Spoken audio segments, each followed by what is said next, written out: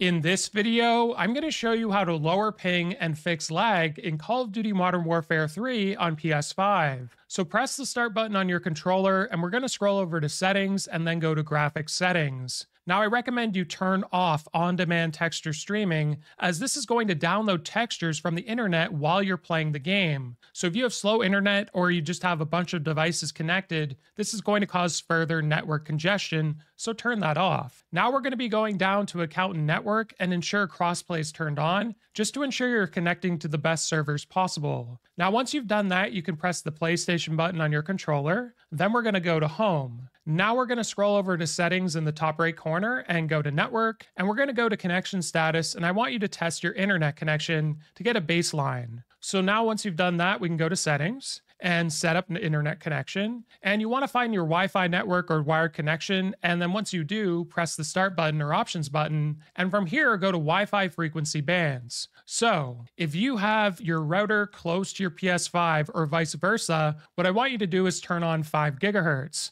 This is going to give you the fastest speeds. Now, if your PS5 is far away from your router or vice versa, go with 2.4 gigahertz. So it might be a little bit slower, but you are going to get a more stable connection. And if you're not exactly sure which one you need, just go with automatic. The PS5 is pretty good at getting the good one. So now we're going to be going up to advanced settings. And once you've done that, we're going to scroll down and we're going to go to DNS settings. Now for you, it'll be on automatic, so just change it to manual. And for primary DNS, I want you to type in either 8.8.8.8 or 1.1.1.1. This is the Google DNS and the Cloudflare DNS. The Google DNS being 8.8.8.8 and the Cloudflare one being 1.1.1.1. So press R2 now, and for the secondary DNS, if you want Cloudflare, turn it to 1.0.0.1, and if you want the Google DNS, change it to 8.8.4.4,